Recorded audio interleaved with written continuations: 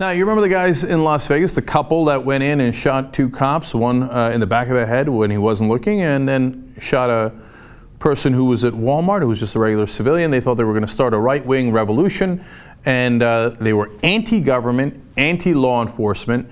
They laid down the flag that says, "Do not tread on me." They were, of course, white supremacists as well. It doesn't get any more right-wing than that. Unless, of course, you're talking to the right wing. Now, there's two facets to this story. First of all, Fox News. The shooting happens on Sunday. By Monday, gone. Whitewashed or maybe right-washed right out of existence. News Corp is a handle on Daily Kos and wrote a really interesting article about this. Bothered to actually watch Fox News the day after and the day after that to see what happened. After only one day, Fox News has already eliminated coverage of the Tea Party cop killers in Las Vegas who went on a murderous rampage Sunday. On Monday, Fox's primetime programs, Bill O'Reilly, Megyn Kelly, and Sean Hannity, were silent on the subject, except for 4 sentences on Kelly's show. What right-wing gun nuts who went on a shooting spree and killed all those innocent people? I don't know what you're talking about. 4 sentences in prime time, that'll do it. On Tuesday's morning's edition of Fox and Friends, the curvy couch potatoes, that's awesome, kind of alliteration, but nice phrasing any way you slice it. The curvy couch potatoes failed to mention Jared Miller and his wife Amanda. Later on Happening Now, Fox ignored the story entirely. Outnumbered also declined to report on the Millers, despite having guest co-host Dr. Keith Ablow, who has psychoanalyzed every criminal, politician, and other public figure in this century without ever examining or even meeting any of them. I like that snipe at Keith Ablow as well.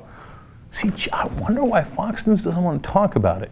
They were anti-government. Who keeps bringing on guests who say, oh, the government's bad and maybe you should even do an uprising, maybe you should even do a secession? These are all Fox News guests that have come on repeatedly, including, of course, Cliven Bundy on Hannity's program night in, night out, talking about how terrible the government is, how terrible law enforcement is.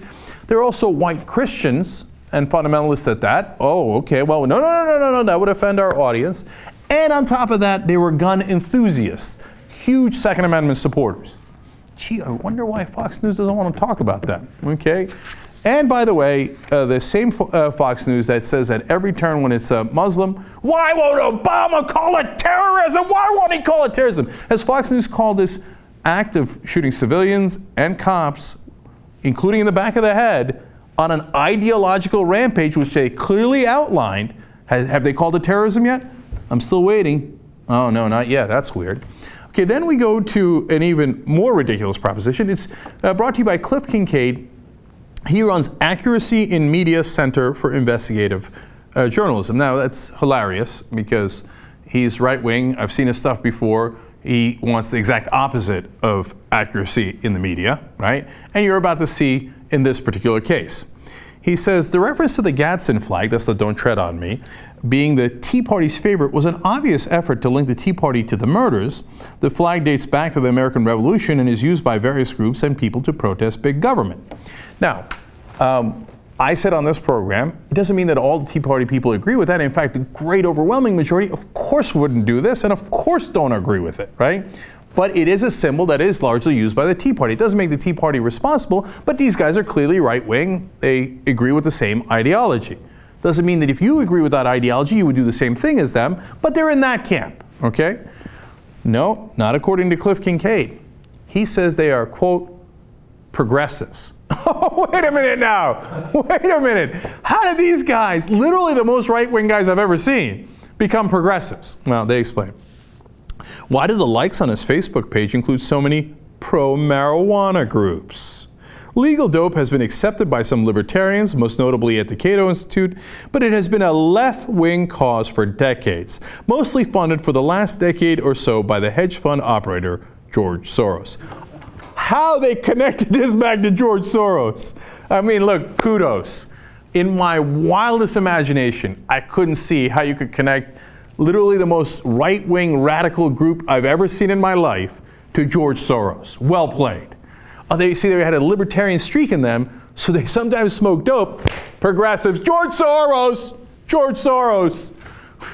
They say that they listen to right-wing stuff, that they like, that they say they're right-wing.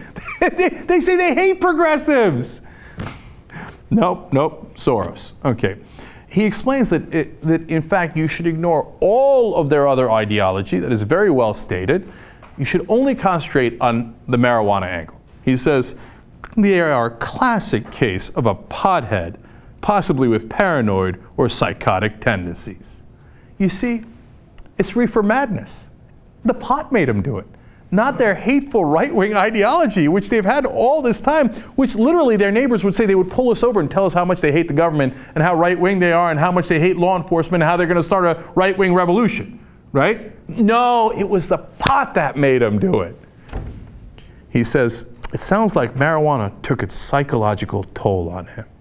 These right-wingers either trying to ignore it or pretend that these guys are progressives are the most comical, ridiculous people we've ever seen. Thank you. I mean, we don't even have to say anything after this ridiculous. Man, how pathetic.